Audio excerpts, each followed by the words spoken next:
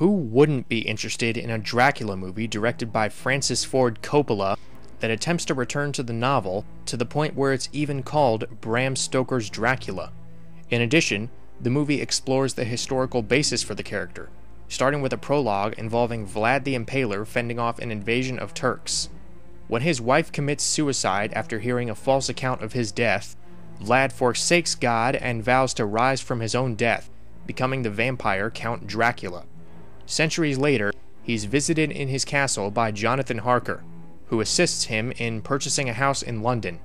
Becoming smitten with Harker's fiancée Mina, Dracula begins a new reign of supernatural terror in London, prompting the intervention of Professor Van Helsing, who works to save Mina from the Count's grasp. When I first saw this film, I had a very negative reaction to it, which changed somewhat after reading the book. Narratively, the movie does follow Stoker's novel very closely.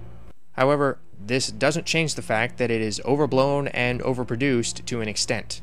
Much of the time, the style that Coppola and company present here seems to outshine the material. The lavish production and style are sometimes overproduced, to the point where they overshadow the story and script, which is what is supposed to carry the movie. As a result, many aspects are surprisingly over the top, with the performances reflecting the theatrical approach.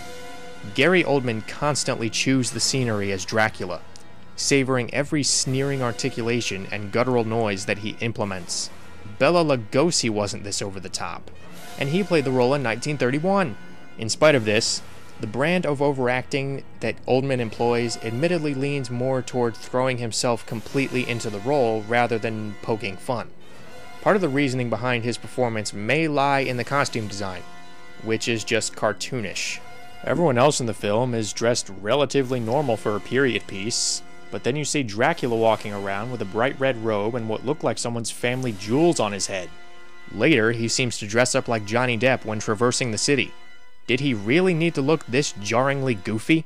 Then you have Keanu Reeves as Harker. Whether or not you think that Reeves has any range, it's hard to deny that he is blatantly miscast. It's not just that he puts on one of the phoniest British accents in film history, which by itself would not be a deal breaker, but he looks entirely out of place and gives an exceedingly bland performance. The reason that it bothers me so much is that every other character is well cast and well acted.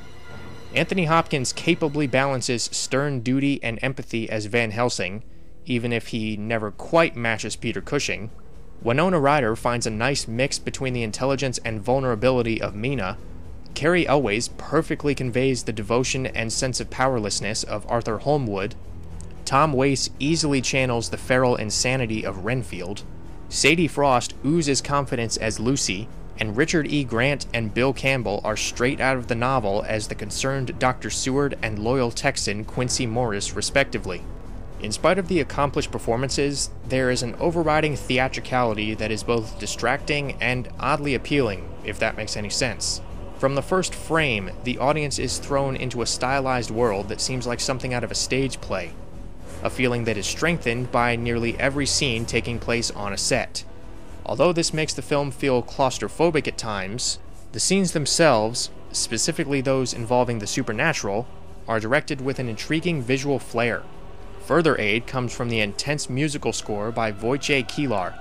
In addition, the changes from the book make narrative sense. Mina resembling Vlad's wife is a good way of giving a character-driven reason for Dracula to pursue her, in spite of the historical inaccuracies. Bram Stoker's Dracula possesses occasionally hammy deliveries and an overwhelmingly theatrical style that work to the film's detriment and render it inferior to past iterations, such as Horror of Dracula, but the passionate performances, gleefully flamboyant direction, and admirably high production values help this movie put a unique stamp on the vampire story.